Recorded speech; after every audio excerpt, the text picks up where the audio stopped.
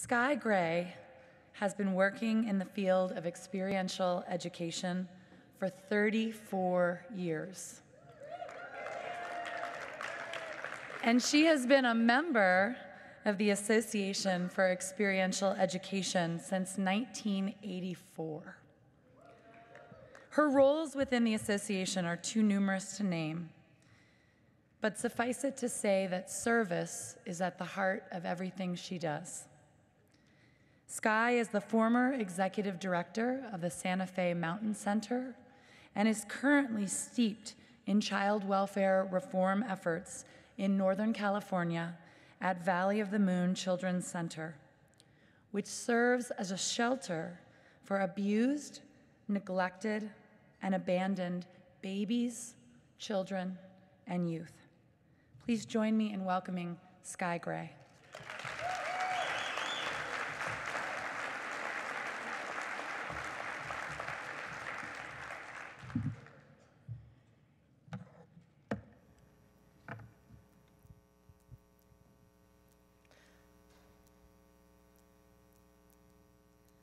I have never been in a natural disaster. My story is going to tell you that I lived through a natural disaster.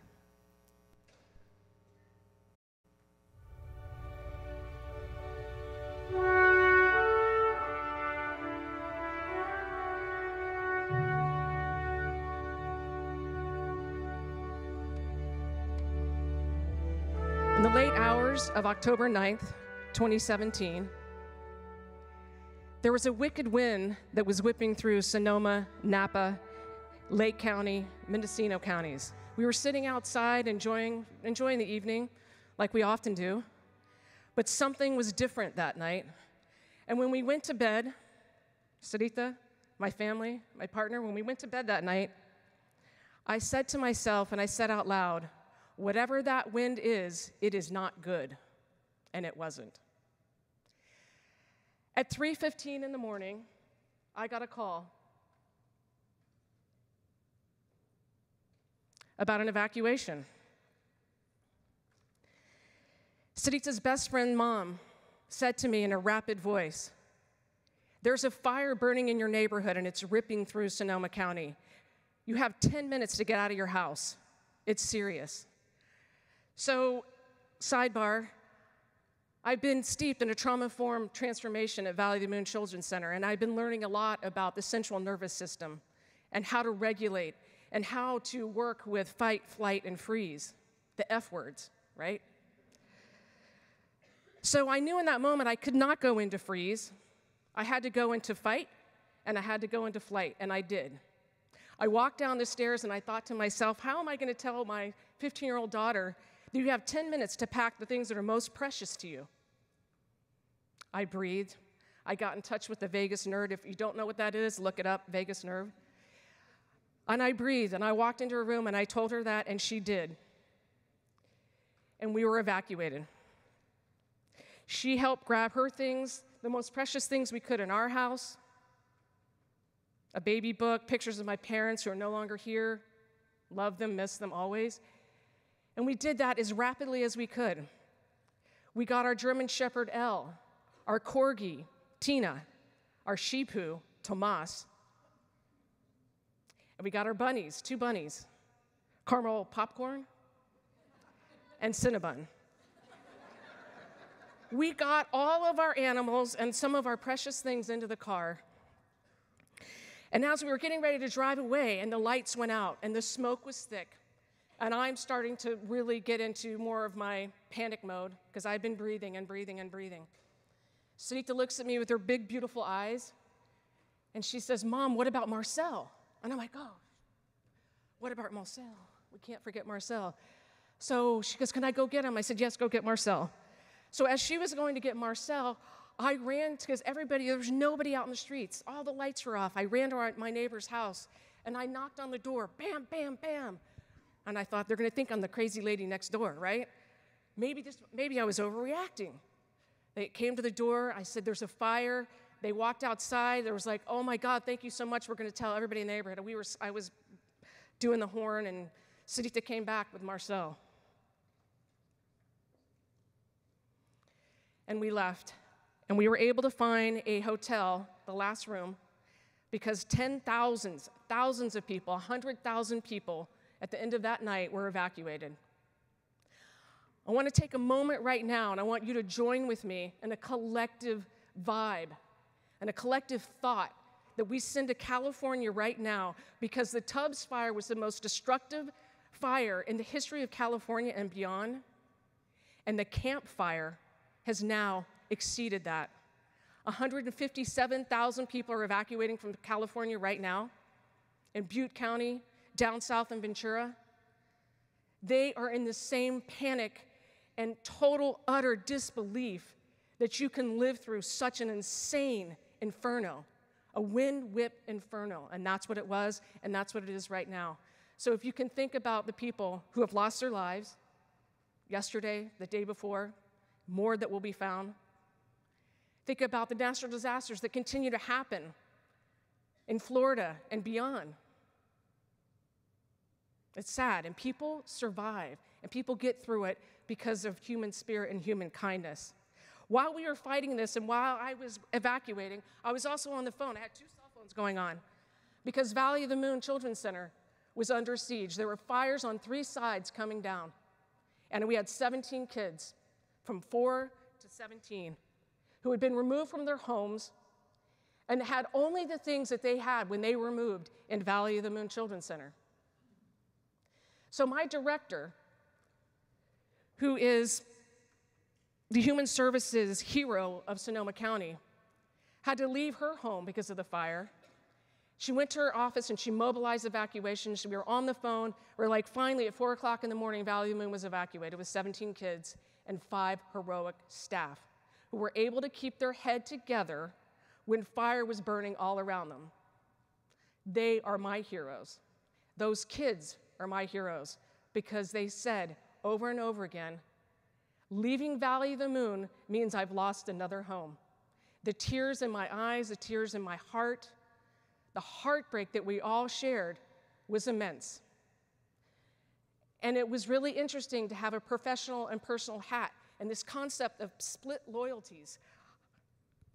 When I was sworn in as a civil servant, here's what they told me, and I didn't think it was going to ever happen, really, but here's what they said. In order to be sworn in as a civil servant, the person identified on the front of this card is an emergency worker for the county of Sonoma during times of disaster and local emergency. I was like, oh God, all right, this is getting real fast. So we successfully evacuated everyone, and I had to keep touching in with Sarita. And Sarita, if you remember this moment, when you were having a really hard time about what, because I was on the phone and she could hear everything. USAA insurance company, your house is in the line of fire and it's probably not going to be standing. We've got you. I'm like, oh, thanks, I appreciate that. And she looked at me and I said, Sarita, if we lose our house and everything in it, we will be okay. We're alive. We got our animals. Every stuff can be replaced. But that was really hard. I had to say that, and I believe that. But it was our stuff, our memories. So back to trauma-informed care and the vagus nerve. So throughout this, as we were working with the kids, we made a makeshift shelter where our social workers are. We did a lot of 3-6 breathing. If you don't know about that, again, good stuff. We got the kids to settle down. We got them to be more in their center. We brought in as many experiential programs and fun stuff and movies and books. And one of the most amazing interventions that I have to share that wasn't in my speech, but now it's coming to me, is we had a young man, 13 years old, and he has the most complex trauma history you could ever imagine. I won't even speak of it. It's that bad. So he is a hot mess. I'll talk about fire metaphors in a minute.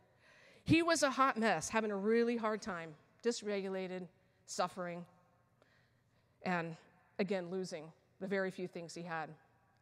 So one of the section managers looked at him and said, as he was just kind of off the rails, and said, do you want to go have sushi? He snapped out of it. He was like, sushi? Yeah. So the best intervention of that entire time, the 5 days before we got them all in homes, was the intervention was sushi. That's pretty cool, huh? So he was able to regulate, and he was able to come back, and we did an appreciation circle, and he got on a plane and he flew to a treatment center while these wildfires were burning. It was a good story. Okay, so while things are marching on, the fire burned for 11 days. Above the center was a 747. They're flying right now in California, many of them, to try to save what they can. That's 150 feet over the campus of Valley of the Moon and the surrounding structures. And they came over and over and over, and they were able to hold the line from above and below. And that is a picture nearby where Valley of the Moon Children's Center is. That is a picture that's very close to where we live. They held the line, and because I had this badge, I was able to be myself, my section manager, and 2 other staff members were able to go behind the lines and actually see up close and personal firefighters, first responders, fighting, holding the line. Our center's literally right behind where those fire trucks are. And I was humbled to watch them. Some were sleeping under trees. They were exhausted. Some were actually the helicopters and everything. It was beautiful in this weird, smoky, stinky, awful way. But it was beautiful because they were fighting for us and for the kids and for all the people in the community. And they're doing that right now. Tens of thousands of firefighters are doing amazing work right now. Some were saved. Many, many, many animals, horses, dogs, cats, wildlife. The deer that you saw did not make it. Some were not. 44 people died, many driving through flames, many fleeing for their lives. And as the fire chief said in his most humble moment, our dispatchers stayed on the line until the lines went dead with people who couldn't get out. Our old neighborhood, I really wanted to buy this house. We were new to California. We're transplants. Like, hey, we found this sweet spot in this beautiful Santa Rosa, California. That spot.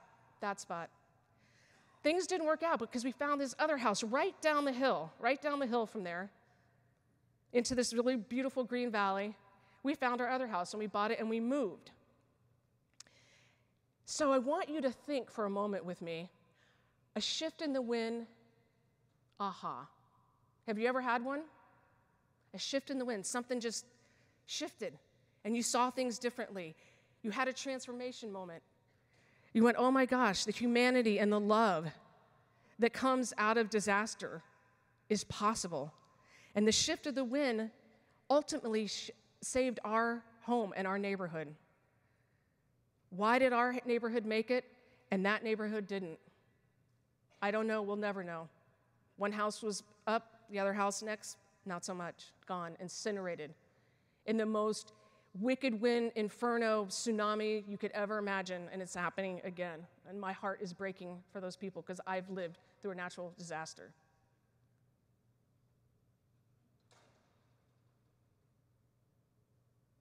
That is not far from our home. That is the shifting of the wind that we witnessed with our own eyes.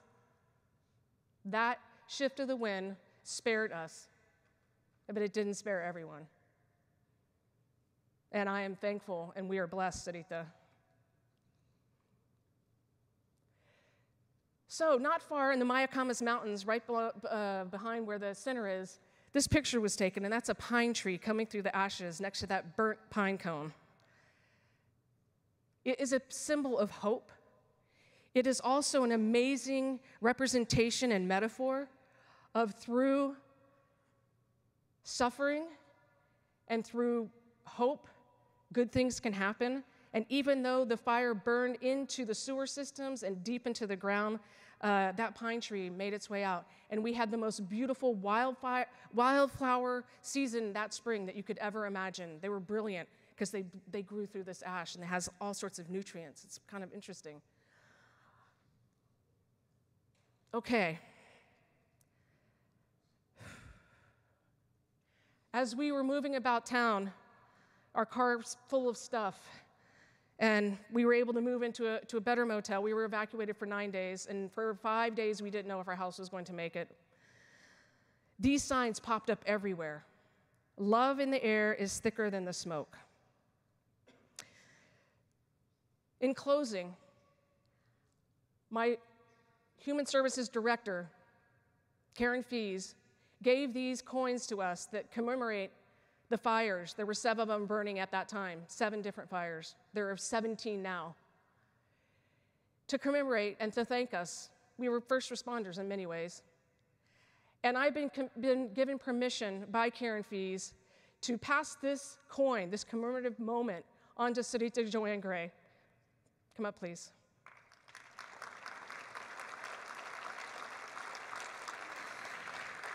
You see, Sarita?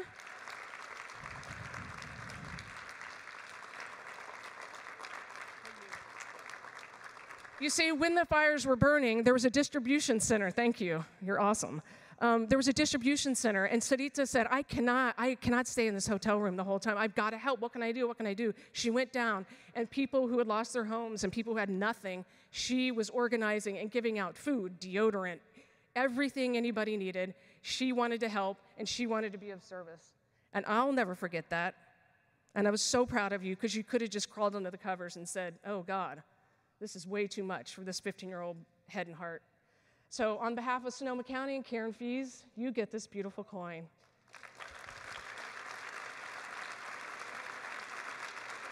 Thank you.